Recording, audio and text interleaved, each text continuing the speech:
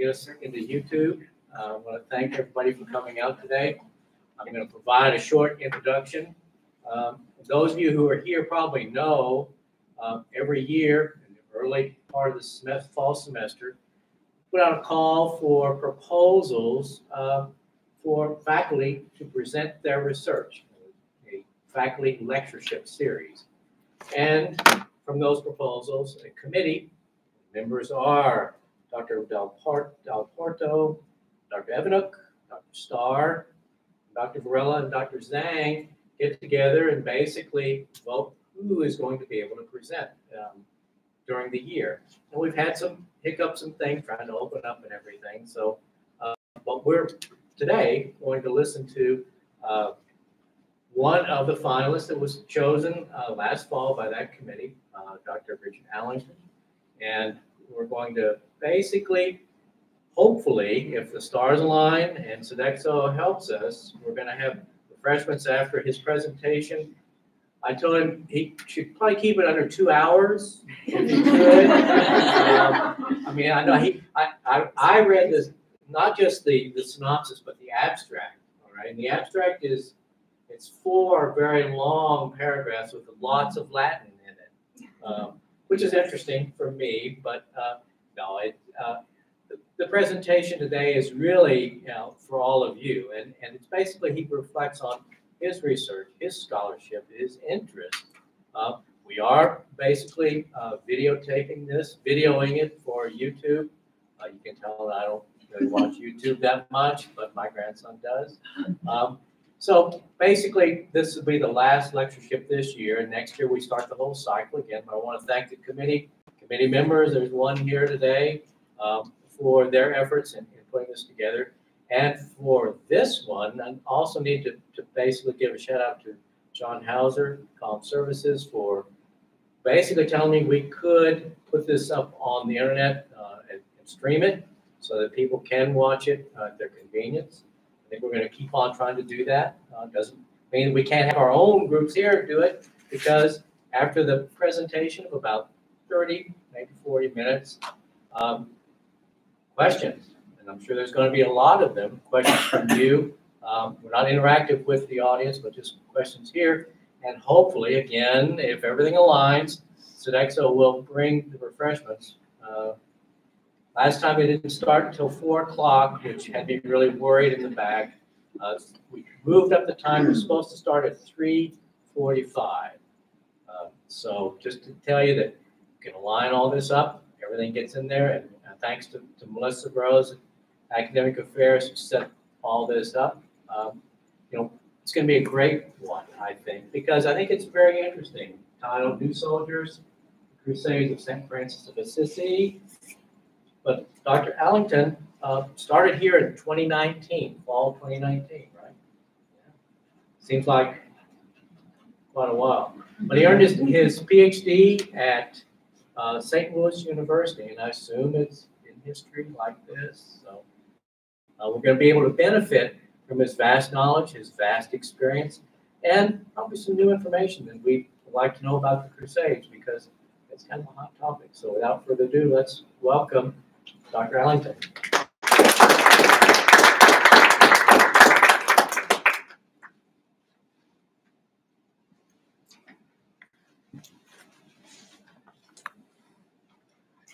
Thank you, John, and I want to thank the Faculty Lectureship Committee for supporting my proposal, and thank all of you for sacrificing the sun and attending this afternoon.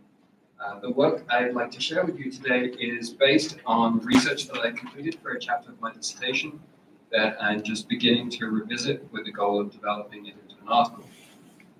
Since we have limited time together, and since we're an interdisciplinary audience, I'm going to avoid delving into discipline-specific minutiae, but instead I'm going to try and give you an overview of my research, the way it intersects with the state of current scholarship on this topic, and I'm grateful for any suggestions you have as I undertake this process. I look forward to discussing your thoughts in a few minutes. As someone who studies medieval history, I'm frequently aware that the culture that I study is both considered extremely foreign to contemporary society, but also a source of enduring fascination. And I even anticipated that John would reference Elon Musk. Other medievalists have probably noticed this, but whenever you say that you study medieval history or medieval culture, the responses that you get normally are a combination of that's something that we've evolved from, that's something that we've come a long way from. We would never live like that. But at the same time, there's an enduring fascination with this culture. We only have to look at shows like Vikings and Game of Thrones to see that modern culture, at the same time as it distances itself from the medieval world, remains fascinated by it. Within this landscape of popular interest in medieval culture, if we look at the field of medieval religion, few topics enjoy the same interest as the Crusades and St. Francis of Assisi. My suspicion is that if you're talking about medieval religion in a general setting, the only religious topics that possibly come close are the study of the flagellants and the veneration of relics. But if you're talking about medieval religion with someone, the odds are that you're talking about the Crusades or you're talking about Francis of Assisi. And these are topics, medieval topics of perennial interest, but they typically elicit opposing reactions.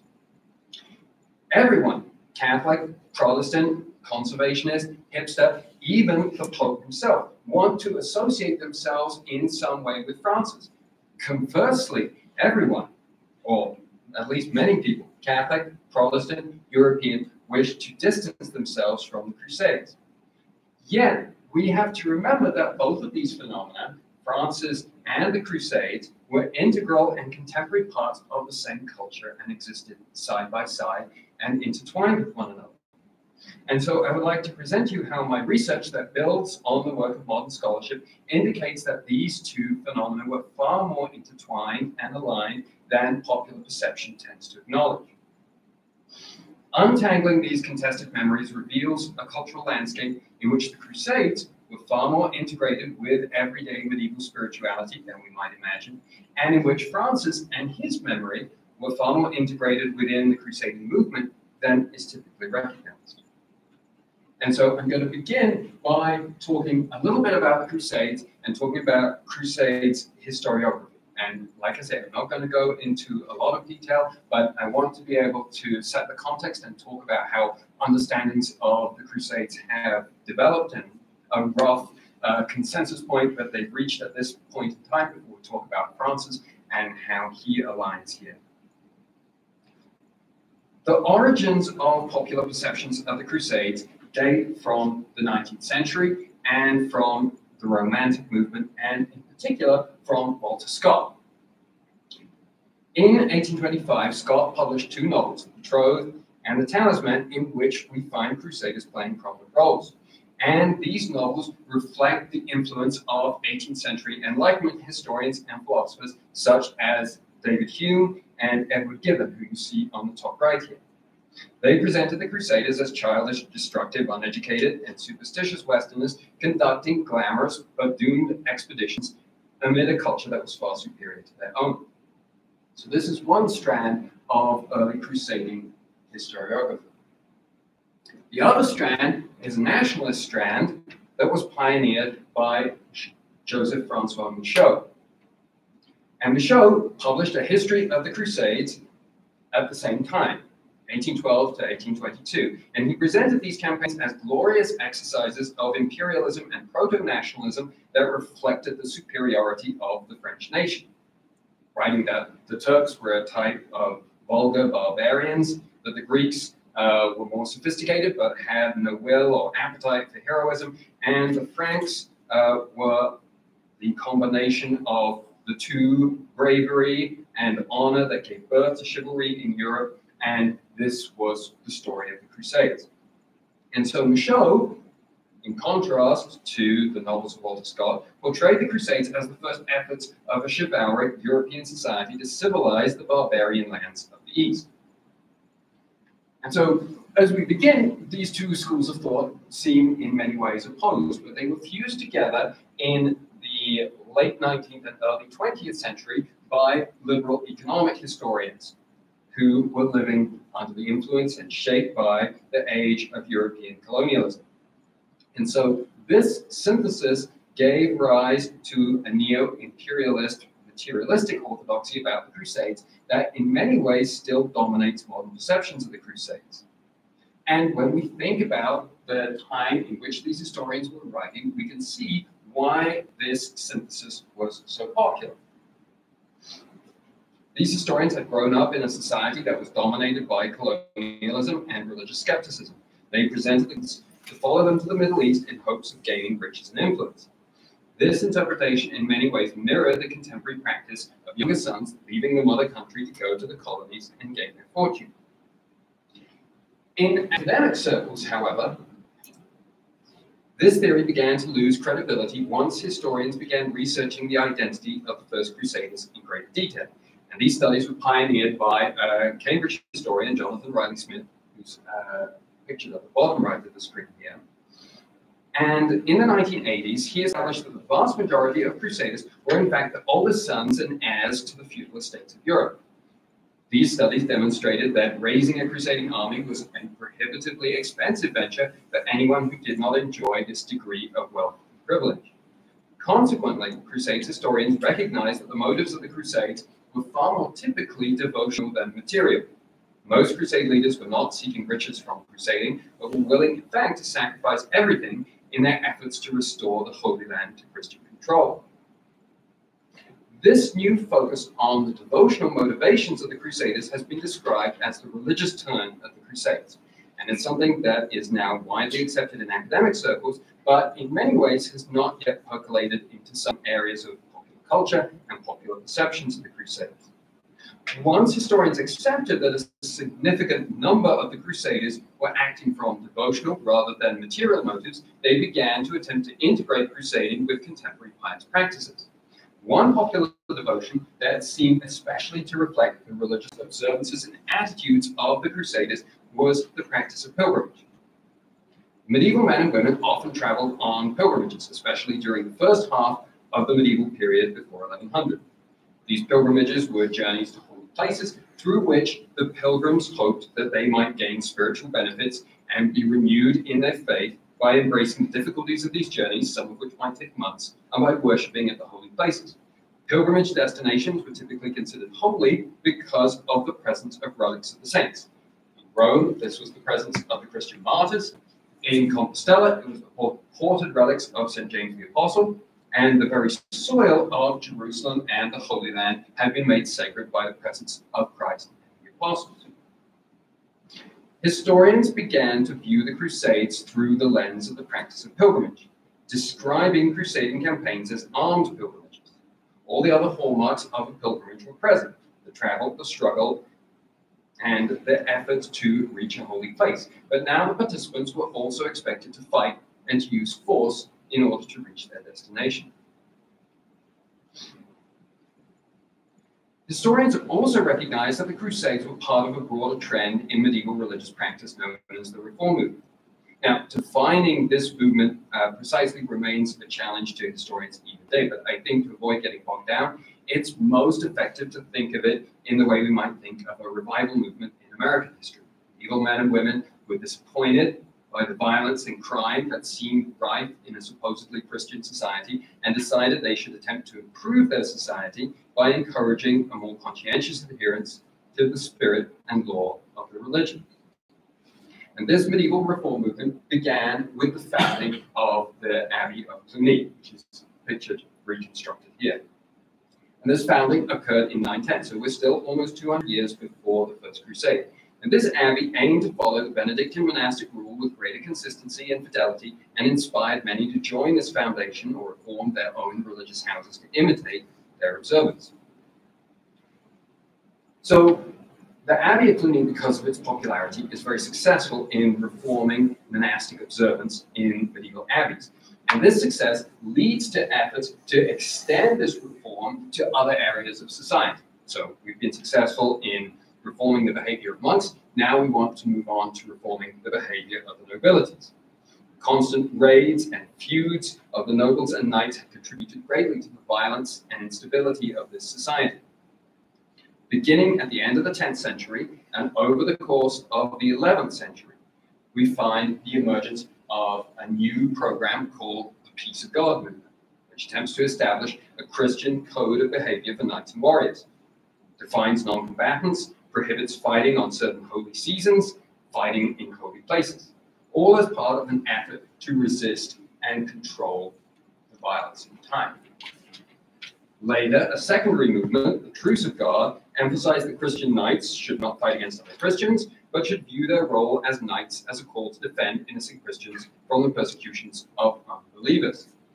Knights began to carry relics in their swords. You can see an example of this in the middle picture, and to carve religious inscriptions on their armor and weapons. When Urban II calls the First Crusade in 1095, he does so during using the language of these movements. Christian knights should turn from fighting one another for material gains and instead embrace the hardship of pilgrimage to recover the Holy Land from the control of unbelievers, defend the local Christian populations, and most importantly, to save their own souls. The crusading movement therefore began as part of efforts to extend the medieval church reform movement from monks and priests to knights and nobles. When these warriors took a vow to travel to the Holy Land, they were described as signing themselves with the cross. They would wear the symbol of the cross on their shoulders or chests as a mark of embracing this act of religious devotion and beginning their pilgrimage. The recognition of this development has given rise to the other phrase used by historians to embrace the Crusades, a monastery on the march. Knights could temporarily embrace the spiritual calling of a monk and knew the energy of their Christian practice while placing their military talents in the service of the church.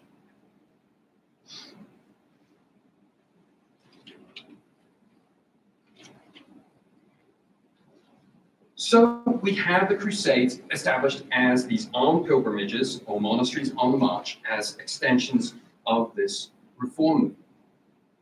Yet the nature of the crusading movement would change significantly after about 100 years following the Battle of Hattin, when the crusading movement undergoes what some historians have described as its own religious turn. This battle was a disastrous defeat for the armies of the Crusaders, which led to the loss of most of the Holy Land to Saladin and wiped out almost all the armed forces available to the Crusaders in the Holy Land. In the wake of this disaster, the loss of the Holy City of Jerusalem, the loss of the relic of the Cross of Christ to their infidel opponents, Christian leaders questioned what they had done wrong that God had allowed this catastrophe to occur.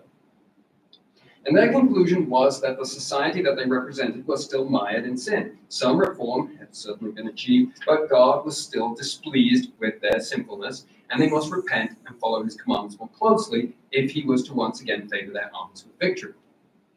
Subsequent popes, most especially Innocent III, attempted to expand the reform movement from the monasteries and the nobles now to include all medieval Christians.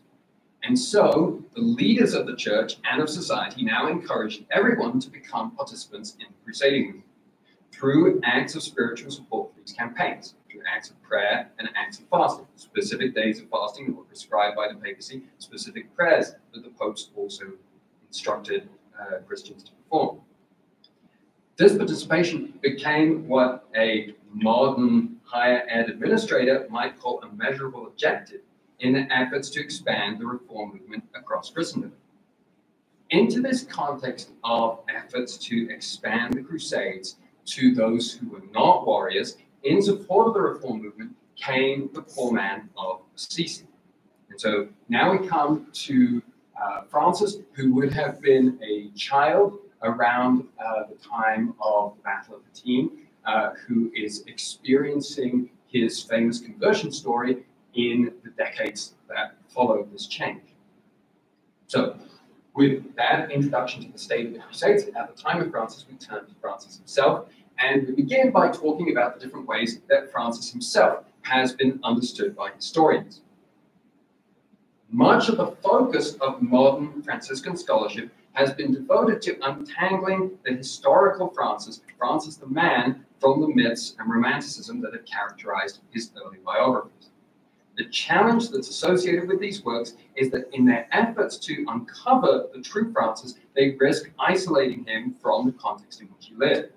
The context of the Crusades in particular is one which historians and biographers of Francis have typically either rejected or ignored.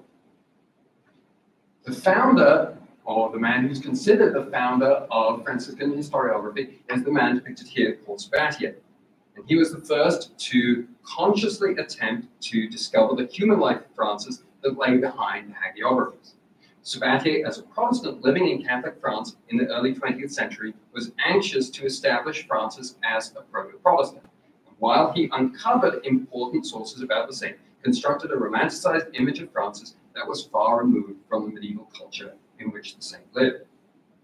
Other English-speaking historians from the same period also have tried to establish Francis as a Protestant before Luther, who was rejected by the intolerant and corrupt church of his day, and even presented Francis as someone who opposed the Crusades as a type of urban pacifist. This school of interpretation is now widely rejected, but there remains a residual reluctance to accept that the man who preached the glories of poverty and humility to both men and birds would have embraced the piety of an intrinsically violent movement. Other scholars, such as Chiara Fruglioni, Michael Robson, and Adrian House, have followed and established a consistent pattern of emphasizing distinctions rather than similarities between the Franciscan and Crusader spiritualities. They focused in particular on Francis' famous visit to the Sultan Al-Kamil, arguing that Francis attempted to achieve through dialogue what the Crusaders were attempting to gain through violence. More recent Franciscan studies, such as those by Brooke and Cunningham, have acknowledged similarities between Franciscan and Crusader piety. But the leading modern biographies of Francis by Vouchers, Manselli, and Thompson, while focusing on understanding Francis as a product of his own cultural environment and stripping away some of the mythical and miraculous aspects of the hagiographical character of Francis, have still eschewed an exploration of the influence of the crusading movement in shaping Francis' spirituality. I argue that by looking at the early biographies of Francis that were written during the medieval period, perhaps, in the second half of the 13th century, so in the years 30 to 50 years after the death of Francis, it's possible to see how these authors drew on aspects of crusading piety to describe sanctity, showing how this movement was shaping the medieval cult of the saints. And so the key Franciscan sources that I'm going to look at are written, there's a set of biographies that are written by a Franciscan named Thomas of Solano. These were written first in the 1230s, and so these are written in the 1250s and 1260s. And the biographies of Francis by Solano were suppressed for a long time by the Franciscans in the medieval period. They were rediscovered in the 19th century through the work of Sabatier. But for a lot of the early modern period, they are not known by those who are working on Francis during this period. So now we're going to move on and we're going to look at some of the ways in which we find crusading spirituality being used to describe Francis. And one of the most concrete ways that we find this in the work of Francis biographers was by the use of scriptural verses that have been used to describe and promote crusading, and were still used to describe and promote crusading, now used to describe Francis. So these passages, or the ones that I'm focusing on, are three.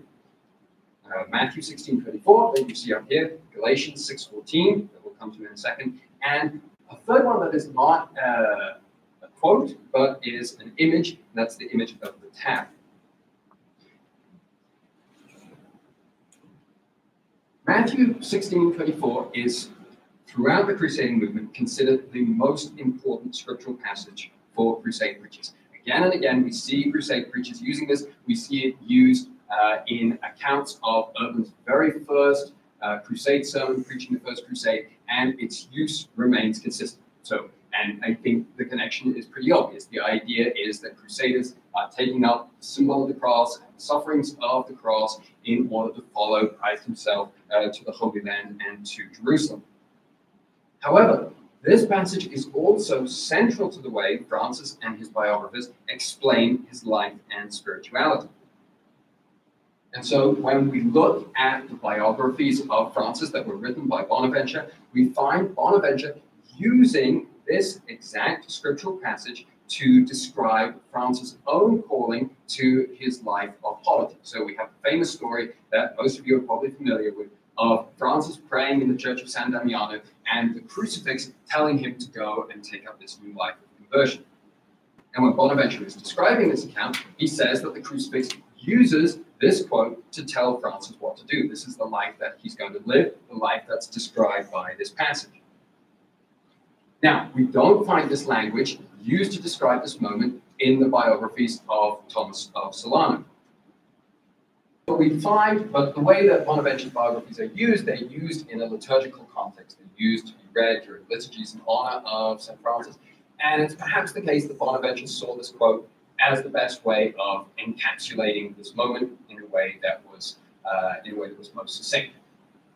It still shows the use of this crusading scripture to describe Francis' conversion. Thomas of Solano, however, also uses this passage in other places where he describes the life of Francis. And so he uses Matthew 16:24 to describe the calling of Francis' very first disciple, Bernard of Quintavalle. And so Bernard, we read in these accounts, was attracted to the life that Francis was living, was attracted to following Francis, and was trying to understand what God's calling was for him. And so he went with Francis to the church of St. Nicholas in the Piazza del Comune in Assisi, and Francis opened the missal at random on the altar. And the first 2 times he opened the missal to passages that exhorted Bernard to give his possession to the poor and trust in God for his daily needs, very consistent with the spirituality that Francis is promoting. However, there's a third reading. The third reading is, according to this account, when Francis opens the Bible again, they open it to this passage. And it's only after this passage is read that Francis declares that Christ's manifestation of his way of life to Bernard was complete. And then he exhorts Bernard to go out into Assisi to give away his possessions to the poor and take up the life of the cross, the life of a Franciscan disciple. What's really fascinating about this episode was this practice of opening the Bible at random and pointing to the words and using this as a way to understand God's will for you was something that the church at the time, the hierarchical church at the time, the bishops and the priests and the clergy, were trying to end. They saw this as something that's superstitious that Christians needed to move away from. And so what we see here is an intersection of these two movements. On one hand, we see a popular practice that's still in use by Francis and Bernard, at least Thomas of Solano is describing it in this way. And it's intersecting with a movement that is very much a top-down movement, the Crusades that have been promoted by the popes, and they are intersecting in the life and the mission of Francis around the same text that both are using. Francis himself seems to have considered that this passage was an accurate description of his own way of life. So we read in 1209, he journeys to Rome to seek papal approval for his group of followers and their way of life. And we have no direct accounts of this meeting between Francis and the Pope, between Francis and Innocent III. However, shortly after this, the church leaders who Francis is working with to try and get approval for his way of life, they say, you have to come up with a rule. You have to say what rule your followers are going to live by. And our understanding is that Francis doesn't want to do this, that he doesn't want to establish a rule. But they say, you have to do this, and so the rule that he constructs, the first rule, the rule which is known as the Rule of 1221, opens with this passage. So this is the passage that Francis is using to characterize his way of life. And in the end, this was a rule that the church hierarchy at the time told Francis wasn't good enough, wasn't structured enough. They said, go away and write something with more measurable objectives.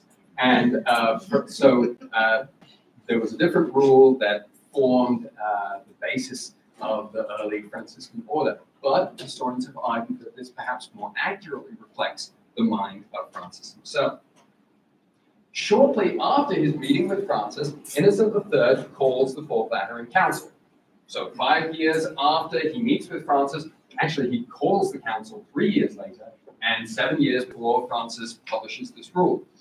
And the letter that Innocent uses to call this council is called Quia Mile. And this letter is a call to crusade. And this letter not only calls for physical crusading, as we would expect, it also calls for this spiritual crusade, this new form of participation in the crusade that everyone is supposed to be involved in. And in promoting these two forms of crusading, Innocent returns to this same passage. So this passage is being used to promote the Crusades, and it's being used to promote Francis' way of life all at the same time. And so this account, this scripture that's being used to promote the Crusades, all the way back to the origins of the Crusades, to knights and nobles at Clermont, is now being used to promote the crusading participation in the Crusades to everyone. Another example of the application of this text to the life of Francis we find in the work of Jacques de Vitry. Jacques de Vitry was a famous Crusade preacher who was so impressed by the work of the Franciscans that he described them as living out Matthew 16:24. We know that Jacques de Vitry would have been aware that this text would have been used to preach the Crusades. He would have done this hundreds of times in the course of his own career. But for Jacques de Vitry, just as for Innocent and even for Francis himself, the lay reform movement that the Franciscans are carrying out at home and their way of life at home fulfills the highest standards of crusading in the East and represents this broader application of the same spirituality. Second scriptural passage I want to look at is Galatians 6:14. So this is St. Paul's exhortation to glory in nothing except the cross of Christ. This was another text, another scriptural text that was used to promote crusading. When Innocent III first became Pope in 1198, he called the Fourth Crusade using a sermon that's entitled Post Miserabile. And he uses this text. He encourages the Christians to glory in nothing except the cross of Christ and to embrace this cross, to crucify themselves to the world in loving imitation of Christ. Jacques de Vitry, the same preacher, again made use of this passage in his second model sermon for crusade recruitment. And so he emphasized the crusading spirituality of penitential reform, wrote that the Crusaders should trust in the power of the cross, not in their horses, not in their armor, but it is only, he said, through the power of the cross that confessed and contrite Crusaders can offer themselves as true martyrs in the service of Christ. And so the way that preaching the Crusade is carried out in practice, not everyone had permission to go out and preach because people might not say the right thing, people might not have the right theology or an accurate theology. And so you had people like Jacques de Vitry who were assigned as crusade preachers, and they were assigned to put together a text, a core text that explained the crusade, explained the spiritual benefits of the crusade, and this would be given to your rank and file crusade preachers who were expected to take this out and to repeat this language. And they were allowed, a prologue and a conclusion, but the core was expected to be the same to achieve a unified message. So the fact that this is included in a model sermon of Jacques de Vitry means more than just that one person is using it. It means that this is a widely used crusading text. Again, we are going to find this same text used repeatedly by the early Franciscans.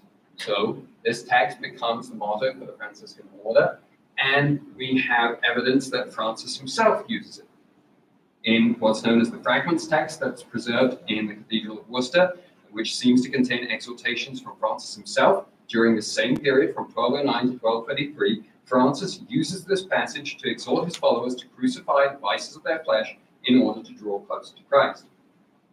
Franciscans' use of this text was the same as that of crusade preachers, namely that Christian renewal was tied to the devotion of taking up a life of suffering in imitation of Christ's crucifixion. Bonaventure, in fact, wrote that Francis exemplified the fulfillment of this verse in his life of self-denial.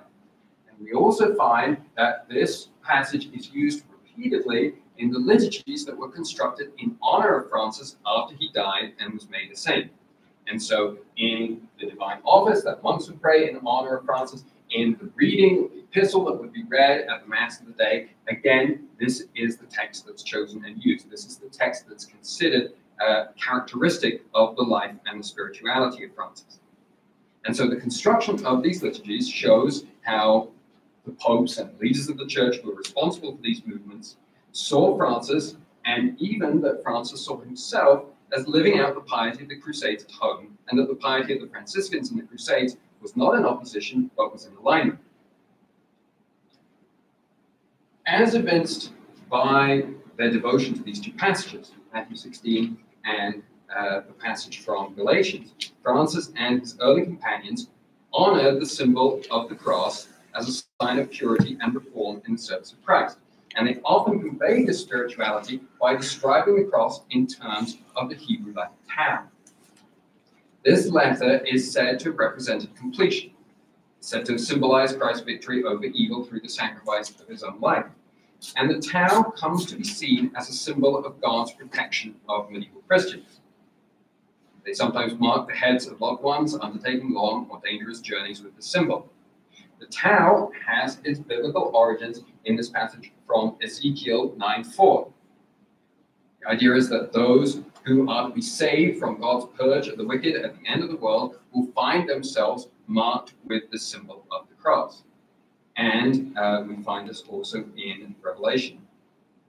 Consequently, for medieval people, the tau was used as a symbol of the Reform movement. Those who had embraced this Reform movement would be spared from God's wrath, and it was, of course, appropriated to include the Crusades. We're talking about a group of people who wear the cross as a symbol of their commitment to this movement. Joining the crusade is considered or described as signing oneself with the cross. In the same period, we again have the example of Innocent III. Innocent III was an enthusiastic proponent of the tau as an image of reform. He chose it for the focus of his opening sermon at the Fourth Lateran Council, and he chose this passage from Ezekiel as the opening passage for his sermon. And so the theme of this council is going to be penance and renewal through devotion to the cross. But we remember that part of this program, part of this overarching program of reform and purification is, of course, the Crusades. And so the Pope exhorts his listeners to be wearers of the tau in the way they live their lives, to mark those in their care with this symbol. In this way, they would distance themselves from the corruption of the world and purify Christendom and restore it to God's favor. Innocent undoubtedly recognized that crusading, especially spiritual crusading at home, which was included in the council's program, was a way of putting on the tau. And Innocent had already described crusaders as those marked with the tau of Ezekiel when announcing the departure of the Fourth Crusade. Even before Innocent's pontificate, Henry of Albano, when he was preaching the Third Crusade and exhorting Christian prelates to participate in these acts of prayer and fasting, these acts of spiritual crusading, described those who did so as marking their hearts with the tau. The tau was also used as the standard for the Children's Crusade in 1212. And so these preachers are promoting the expansion of crusading as a way for Christians, both on campaign and at home, to adopt lives of reform symbolized by the tau. Again, we find the tau as a very important symbol in the life and the biographies of Francis of Assisi. Francis was said to have prized the tau above all other symbols as the symbol of the certainty of salvation. And it became the coat of arms that was used for the order that he founded. He used it himself as his signature, and accounts of miracles that were attributed to him after his death and reported by Bonaventure reported that when Francis healed a man who was paralyzed in the leg, he left behind this symbol on the leg as a sign that it was Francis who had carried out the healing. Bonaventure, though, had already explicitly associated the reform denoted by the symbol with military enterprise. He declared that this symbol showed that Francis was among the militant following of Christ. So the tau has been used to describe the militancy of the Crusades, but was now applied to popular acts of reform at home, including the spirituality of Francis as described by his biographers. The expansion of the reform movement to include lay penitents, fueled by the memory of the early Franciscan saints, was shaped by the scriptural foundations of the Crusades. Descriptions of the lives and spiritualities of these saints employed crusading texts such as Matthew 16 and Galatians 6:14, as well as the scriptural imagery associated with the tau. The use of these texts demonstrates the expansion of the Levantine Crusades to popular piety at home. Crusading spirituality was applied to the lives of local holy men and women who were depicted as taking up the cross to fight against the spiritual enemies of Christ in the same scriptural language as those who left home to defend the Holy Sepulchre. So we talked about the presence of and the finding of Francis in the Crusades in the scriptural passages. We're going to talk about two other areas in a little less detail before I conclude. One area is the area of effective devotion to the cross. So it's already, I think, fairly clear that devotion to the cross is an important part of the spirituality of both of these movements. And it was an important part of the reform movement of the medieval church. This type of devotion to the cross that characterized the reform movement was said to be effective. That is, the worshipper places themselves or attempts to place themselves at the foot of the cross and unite themselves with Christ by in some way imagining themselves on the cross and sharing in his human sufferings. So over here we have two images. The one on the left is actually the image or crucifix that's associated with Francis in Assisi, but it's a significantly earlier image. And so here you see Christ being depicted as triumphing over death. And so it's very much Christ as God and surrounded by the saints, and this is the ultimate victory over sin and death. On the right, we see a later crucifix, which is more contemporary with Francis, which is more reflective of this movement, and here you see the emphasis on Christ as human. So Christ as suffering the agony of crucifixion as a human being. He's abandoned by all except the two. And so, and in the way the body is depicted, you can see again a focus on the human suffering. And so this was the trend in the medieval period, to move from the focus on the left, Christ as God, to the image on the right, Christ as man. And so, of course, we find this in the Crusades, this description of those who joined the Crusades as signed with the cross of Christ, demonstrated that those who became Crusaders were marking their bodies with a symbol of the cross as a sign of their commitment to embrace the sufferings associated with the cross and more consciously to follow Christ. In fact, this is the literal meaning of the Latin word for crusader, cruce signatus, sign with the cross. We find this devotion very present in the biographies of Francis. Thomas of Solano linked Francis' first calling to lead a life of pious reform to this personal devotion to the crucified Christ. And so he described Francis' time at San Damiano, where the crucifix spoke to him, as his period of service to the crucified. He recorded that it was at this time that Francis developed a desire to partake more fully in the sufferings of his Redeemer. The memory of the Passion was first stamped or branded on the heart of Francis and encapsulated by accounts that speak of Francis being called to this new life by the crucifix itself, speaking to him. Once Francis had received a further conversion to put aside material cares, Francis' adoption of reform was again described using crusading imagery.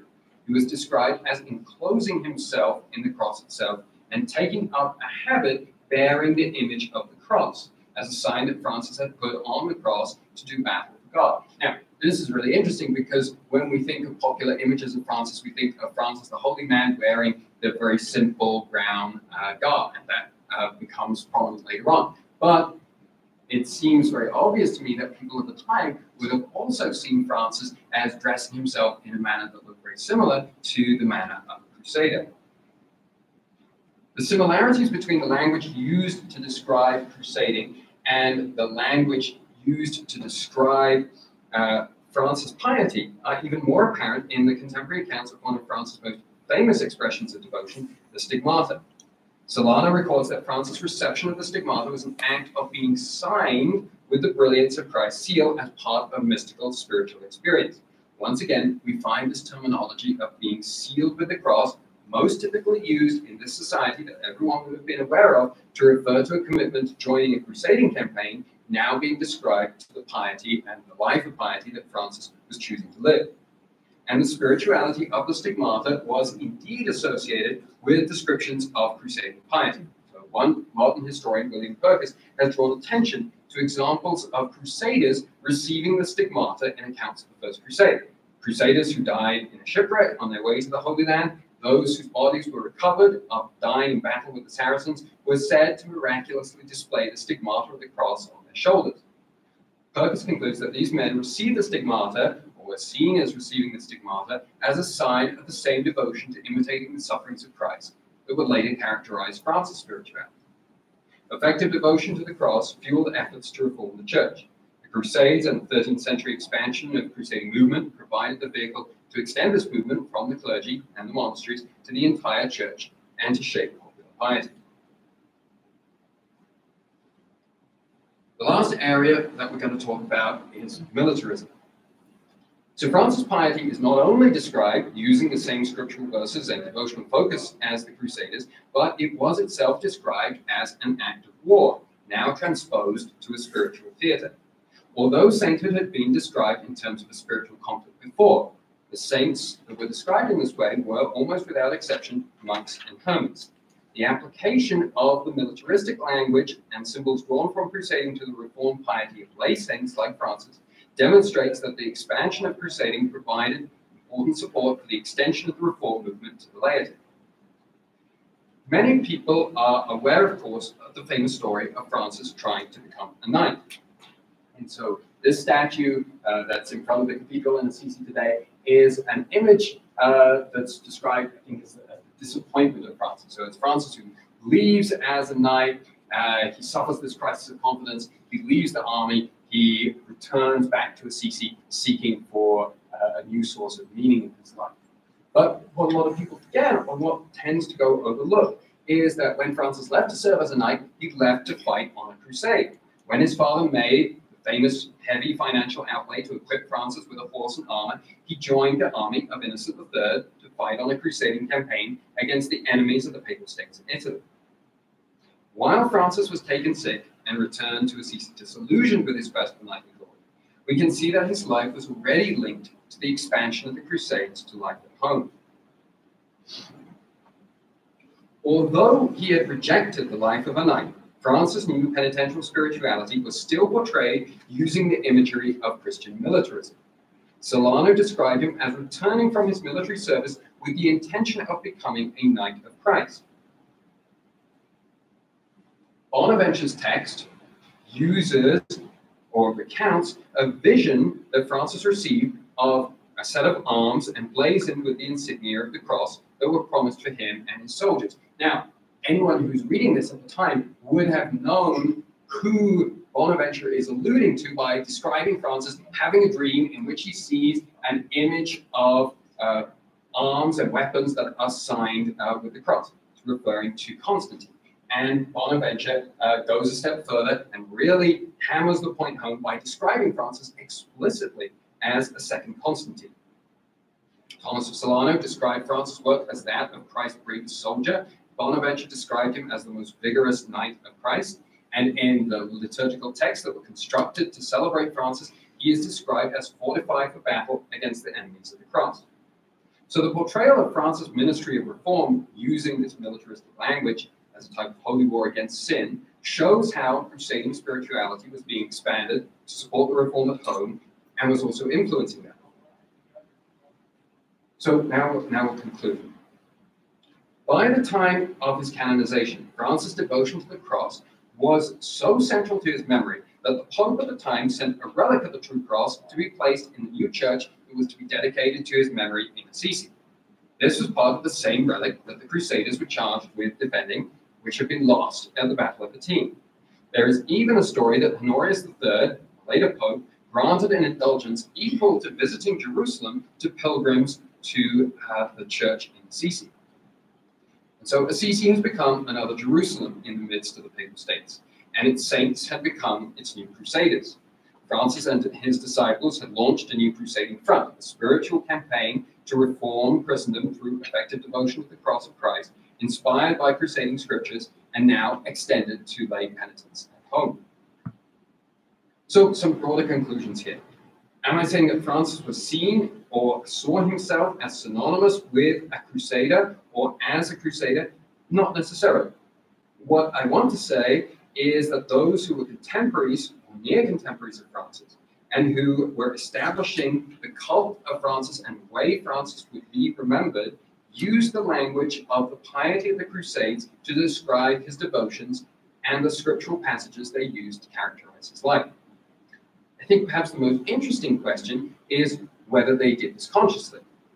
And right now, I'm not entirely convinced either way. It could be that they know exactly what they're doing, that they're intentionally aligning Francis with the Crusade. It could be that the spirituality of the Crusades and this culture has become such an integral part of this society that subconsciously it's applied to what is considered pious and what is considered heroic. In a sense, that either way doesn't change the fact that the pious ideas that animated and inspired crusading campaigns are now being applied to new areas of medieval society, and they're most aptly demonstrated here by the way they're being used to characterize the popular piety of Christianity's most famous saint. Thank you.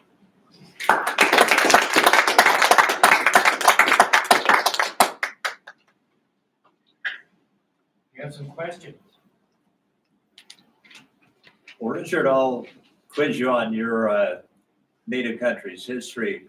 Do you see a correlation between St. Francis and militaristic Christianity and Oliver Cromwell's army? That's a really interesting question. It's hard. Now, of course, I'm doing this and associating Francis with the Crusades, which is very counterintuitive for most people. It's counterintuitive for me to associate Francis with Cromwell, because when we think about Francis, we think of this very physical spirituality, whereas with Puritanism, we think of something that's distinct from the birds and the crusade. I think maybe what's changed by the time we get to Cromwell is that there's already an established idea of what it means to be a holy warrior in a Christian context. So this is something that in some ways is still under development during this period. But I think by the time we move 3 or 4 centuries onwards, this has become so established that it's not it's not necessary to refer to someone like Francis specifically. And I think it's also the case that when we look at the rhetoric of the Protestant reformers, someone like Martin Luther referring to Francis, it's the same disconnect that I mentioned earlier, that Francis is perennially popular with everyone. I don't know about Cromwell, but perhaps even Cromwell. And so everyone wants to claim it. And so when we read Luther talking about Francis, Francis is the outlier. And so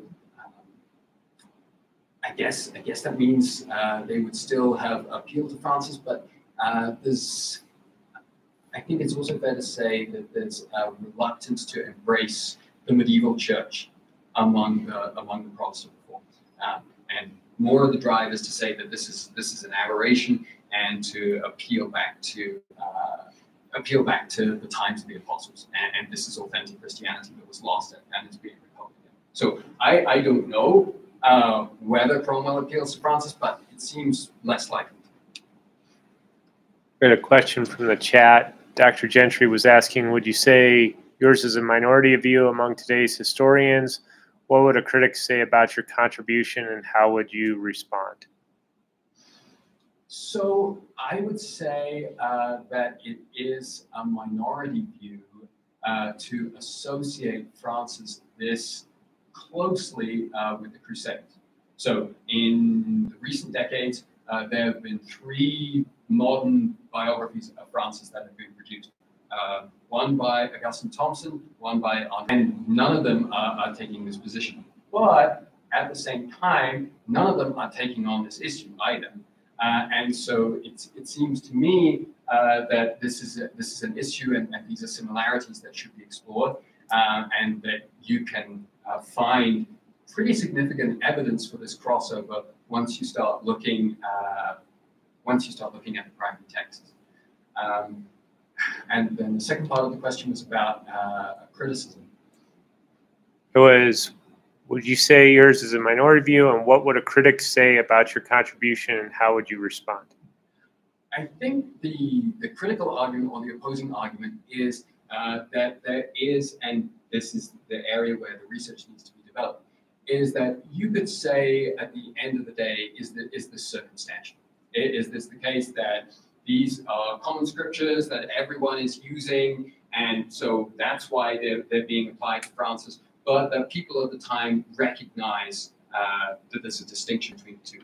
Or is there ever a point where Francis says, I am a crusader? Is there ever a point where the texts of the time say Francis is the same as the crusaders? No. But I would say that doesn't mean that the similarities aren't there.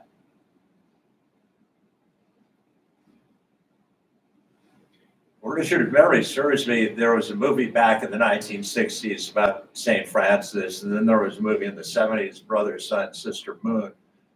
If you've seen either of those, do either of those come anywhere close to capturing anything about the truth, or are they just pure Hollywood fiction? I haven't seen the one in the 60s. I've seen parts of the one in the 70s, and I really like Alec Guinness as the third.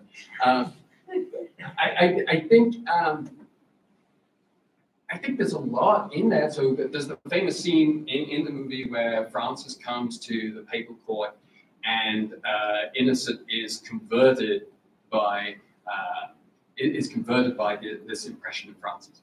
And he says something like, "This is what we should be trying to do." Everyone's kind of laughing at them, and then he validates them.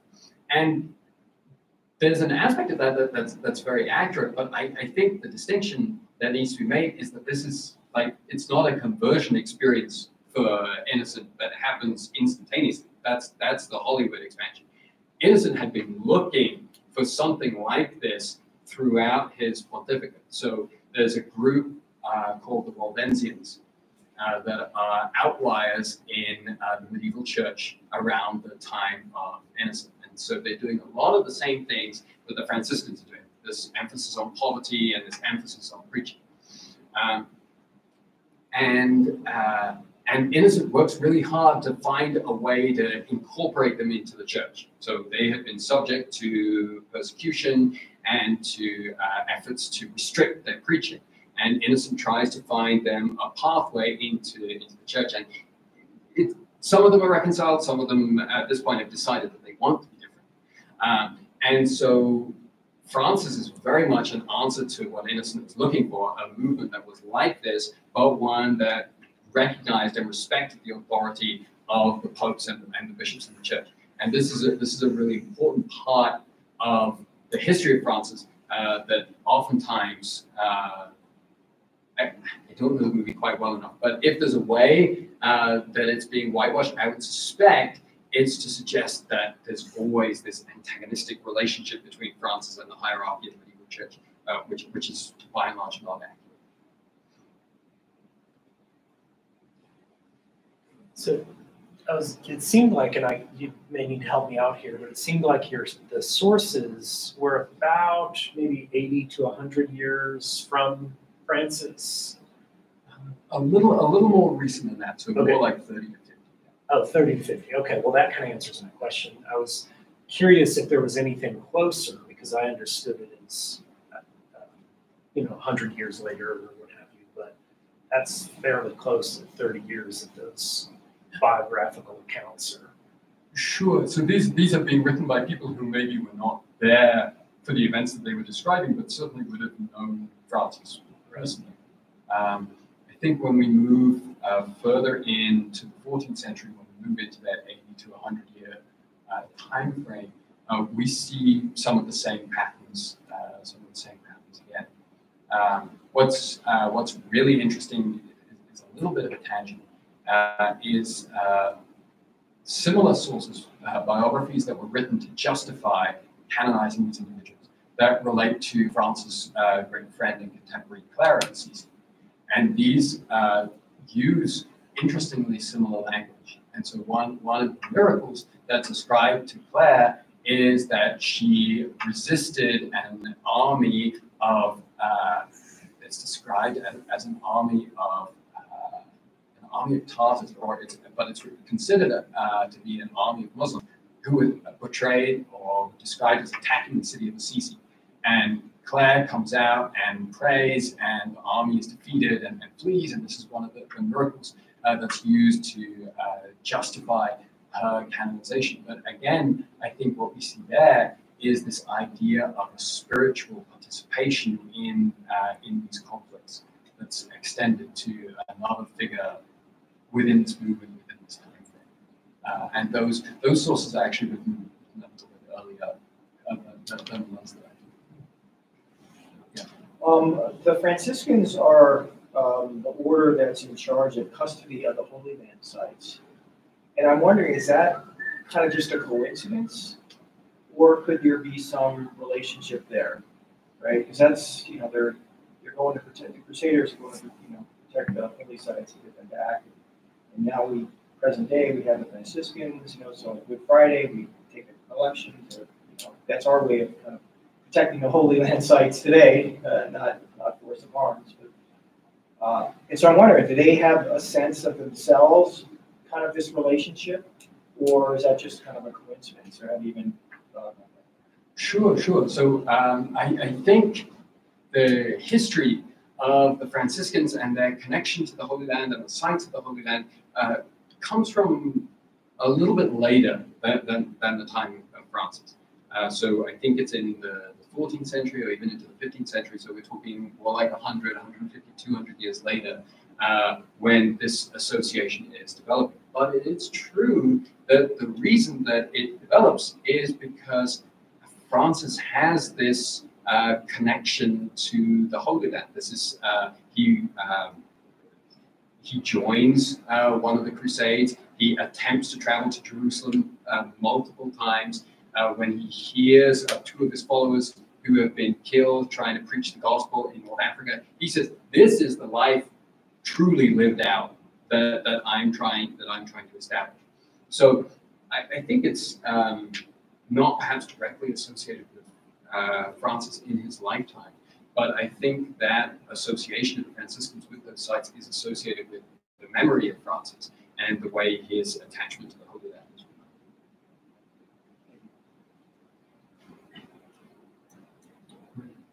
So you are asking us to take a look at St. Francis as with different lens, obviously, and for ordinary Catholics or Christians, maybe the image of a crusader might be that of St. Ignatius of Loyola.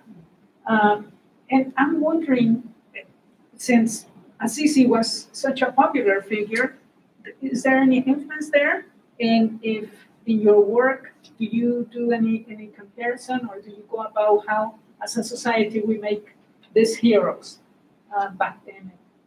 Yeah, that's a really great idea. That isn't something that I've worked on extensively, but that would be a really interesting comparison.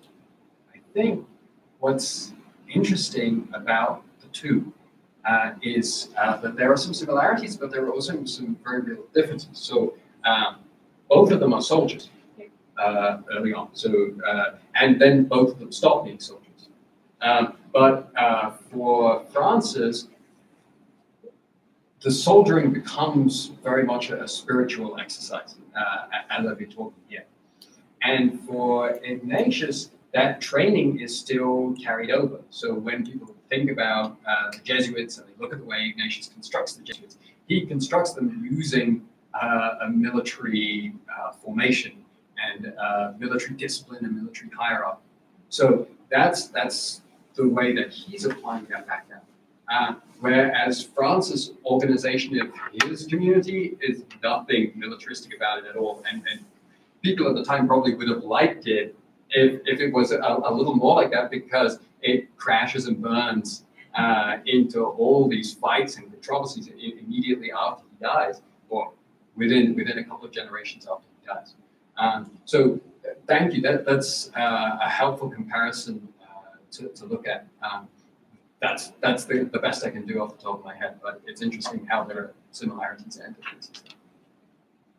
Oh. I know John Montgomery and I are the same age, so he's going to get this reference. The rest of you may not. But there was a TV program called Monty Python, and there's a famous scene where Scottish bagpipers go up in a tower and they throw themselves out to show their devotion. That's actually based on a real incident from the Crusades, where Muslims went up to a tower and threw themselves out to show their devotion. Are you struck by the comparison between the religious fervor demonstrated on the Christian side and what they were encountering and fighting for the Holy Lands? I gotta say, I'm not familiar with the historical account, so I can't speak to that. I think the interesting thing is interesting comparison is how it kind of ebbs and flows in the Muslim response. So Alan can speak to this because we've been talking about it in class. Throughout the First Crusade and the decades immediately after the First Crusade, what's shocking to modern students of the Crusades is the lack of a Muslim response. And so the local Muslim rulers are hopelessly divided and fighting amongst themselves, and many of them are openly relishing the prospect that the Crusaders are gonna administer a kicking to the heretics from their own belief. And most of them see the Crusaders as more like a superior generation of Byzantine mercenaries who they've been fighting for centuries. And so it's not until 50, 60 years after the success of the First Crusade that you actually see a perception among the Muslim world that this is even a religious conflict. And then it's, as I say, it ebbs and flows. So then you have this period of intensity, which is probably the period that you're referring to with Saladin, and he speaks about how he would fight the whole world in order to bring about an acceptance of Islam. But then it dies so quickly once we get into the 13th century, and Saladin becomes forgotten until the 20th century. And the reason for this is because the Muslims are, in many ways, from their perspective, have bigger fish to fry. So they're dealing with the invasions of the Mongols, which are extremely devastating into the Middle East at this time. And you read accounts of, Muslim accounts of the attacks of the Mongols and the invasions of the Mongols. And the author says something like, the Mongols are coming in, they're killing everything, killing everyone. And then also during this period, the Franks attacked us, cursed them. And then, and that's it, sort of period, game over, and then like back to the Mongols who are really scary. So what's interesting and much scarier than the Crusade. And so what's interesting about the Muslim response to the Crusade is that kind of ebb and flow. Well, let's thank Dr. Hamilton.